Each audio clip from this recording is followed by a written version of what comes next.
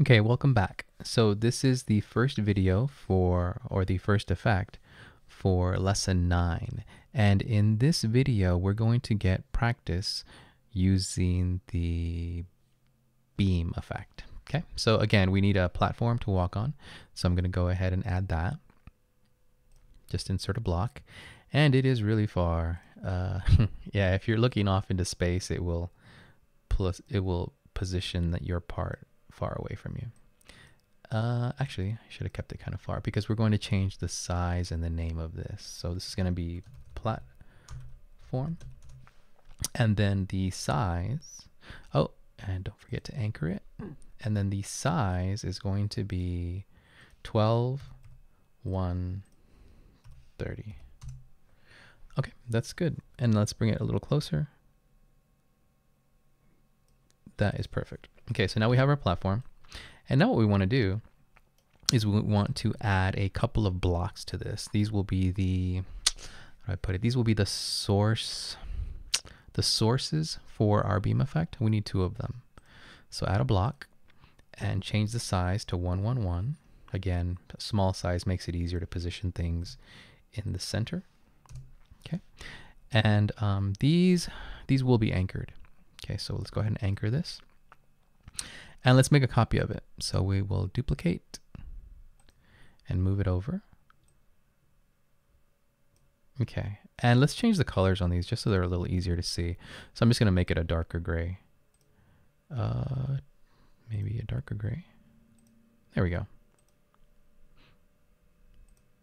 Okay, so I have 2 sources and I'm going to call them beam source left and beam source right. So beam source left and beam source right.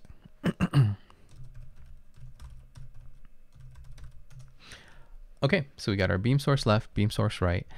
And let's see what's next. Let's get a good view so we can see both of the inside faces, and I can.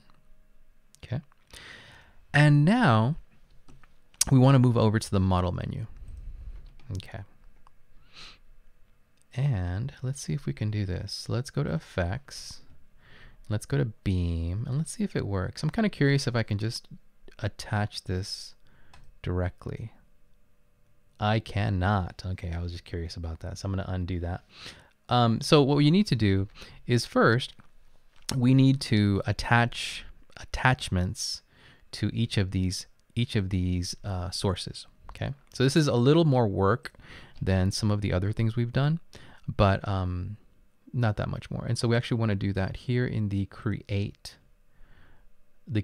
section, and we want to insert an attachment here. So we're going to click on that, and now we can put it on that inside face there and on that inside face on the right source. So now we have 2 attachments, and we have to turn this button off because it keeps wanting to make more attachments. And the way you turn that button off is by clicking on it again. Okay. And so now if you'll notice, we have beam source left with an attachment underneath and beam source right with an attachment underneath. And we actually want to rename these. So I'm going to rename these to attachment left and attachment right. And I'm using the properties window to rename them. There are like 3 ways at least to rename these things. Okay, so now we have our attachments. And what we want to do now is we want to insert a beam effect. So I'm just going to pick the one on the left. And we're going to go to FX and insert a beam. Okay, now this isn't connected right now. Okay, what we have to do is we have to connect this manually. So the nice thing about some of the other things that we've done is that it took care of the connections for us. But with beams, and I think with trails as well, it doesn't do it. We have to connect them ourselves. It would be nice if Roblox Studio changed it so that we could connect these up automatically like we do with other things. But it's okay because it's not really that much work. So let me show you how you do this. So we go to beam, make sure it's selected, and then go down to properties. And if you'll notice, there is an attachment 0 property and an attachment 1 property. And what you do is you click on the kind of the empty space next to attachment 0, and I'm going to click on attachment left up here. and it will put attachment left in there. And same thing for attachment 1. I'm going to click on that empty space and then click on attachment right. And that's it. We've connected our beam, and you can instantly see a beam between our two sources. Okay, and this is how we have to wire it up. Like I said before, Roblox Studio kind of took care of this for some other things, but for this we have to connect. We have to make the connections ourselves. Okay, so now let's get this moving, because what I want to do is I want to see a ribbon kind of moving in space. So how do I do that? Well, the first thing is we need to move one of these up. So I'm going to move this one up into the air a little bit, okay, before we start changing anything. Let me zoom out. You can move this up. That looks good. Okay, now that we've got one of these in the air, what we want to do is we want to change some of the settings for our beam effect. So let's look at the settings. So there's a color, right? So you could obviously change this color to something else, blue. Looks good. Doesn't really matter because we're going to use a texture for this. But for some things, this might be useful. There's also a light emission property like before. You can make this glow, and we do want ours to glow. So there it is. Now we have a glowing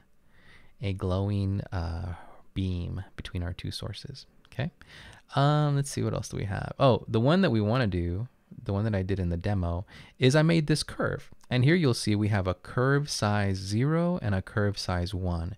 And I'm going to make one of them 10 and the other one -10. And that makes a nice curve. And actually it's kind of curving too much. Let me see what 5 and -5 looks like.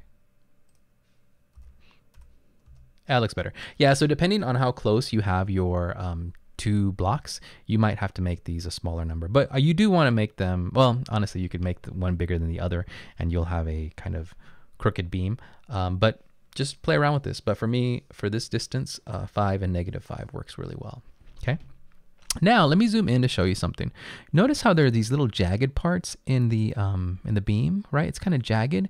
The way you can fix that is by increasing the number of segments. So let's make that a 30. And now this is much smoother. Now we have a much smoother effect, or much smoother beam effect. The other thing you can change, which I'll do later, is you can change the width on these. So if I make these 10, watch what happens. Now I have a really wide one over there. And I can change the other one to 10 as well. And I have a really wide beam. And that's what I did actually when I created the arch. And we'll do that later. But for now, I'm going to leave it at 1.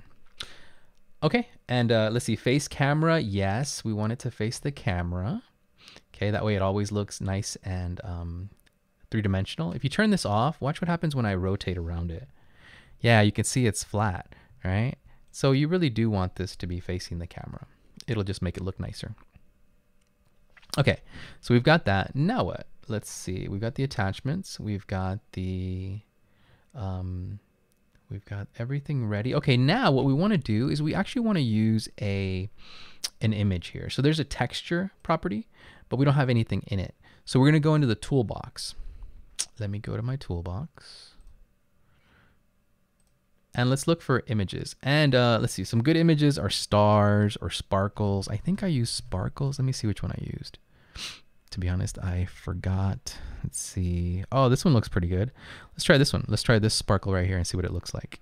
And again, you can just put in many different images and see which one you like the best. But we do the same thing. We click the little magnifying glass, and then we click this little 3-circle icon, copy the asset ID, and then we paste it. Hit enter, and oh, it works immediately. Now look at this. Actually, you know what? This doesn't look bad. I've never used this image before, but it looks pretty good. I like it. So now we have this moving effect, right? And we can actually kind of change some properties here to make it look a little better. Let's see.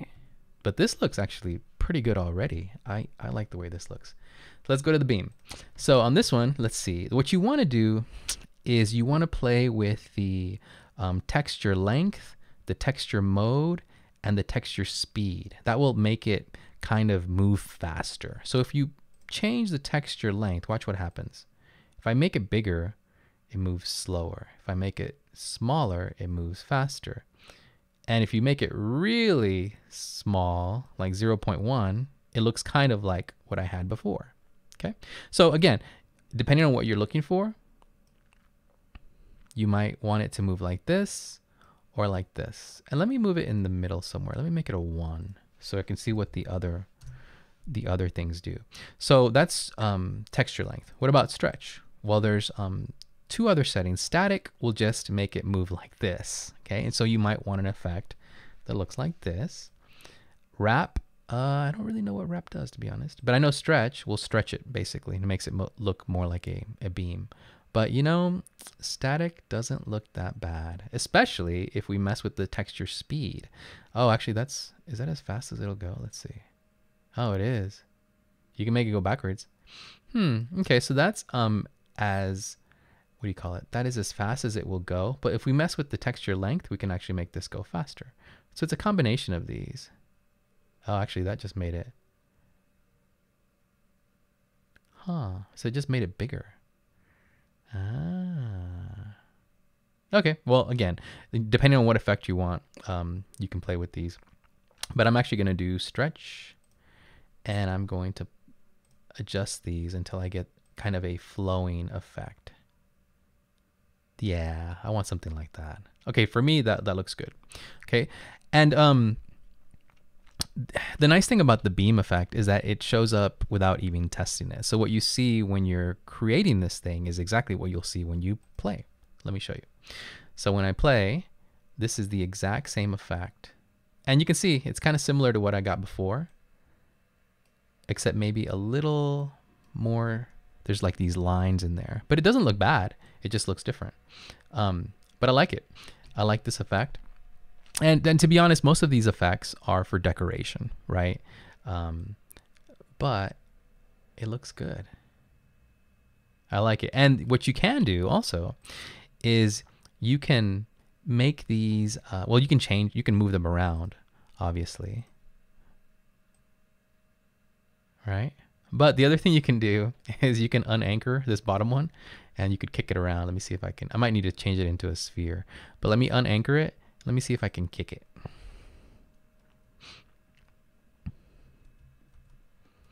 Oh, and I've got a force field. I'll show you how to turn that off here in a second. Yeah, it's kind of too small. What I would need to do is make it into a sphere. But let me see. Where do I turn off that force field? There's so many settings here. Oh, I think it's on spawn, on the spawn location, actually. Let me go here. I think it's a force field property. Let's see.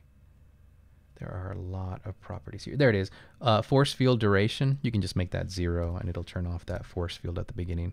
What that does is in some games, you know, you can be killed instantly, and that force field protects the player when they start the game so that they have a little bit of a grace period before they're able to die. Okay, but we don't really need that. Okay, so let me change this shape to a sphere so that I can kick this around. So let me go to shape, sphere. I just want to show you. There we go. And I'm going to kick it so you can see what happens. And here we go. And no force field, you'll notice, because I turned that off. Okay, now let me kick this thing and watch what happens. Oh, okay, I kicked it too fast. But eventually what happens is the part, it got destroyed, right? If you go far enough down, you get destroyed and parts get destroyed. And so now the beam doesn't work anymore because the other part got destroyed. But anyway, I just wanted to show you.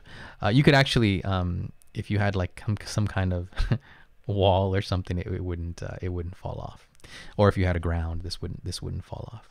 Okay, but that's basically how you use the beam effect with Roblox Studio. Okay, and you can do a lot of different things. Like I said, you have this one here, and then I also created this kind of arch, and it's not very hard to do that. We'll do that in the next video. Okay.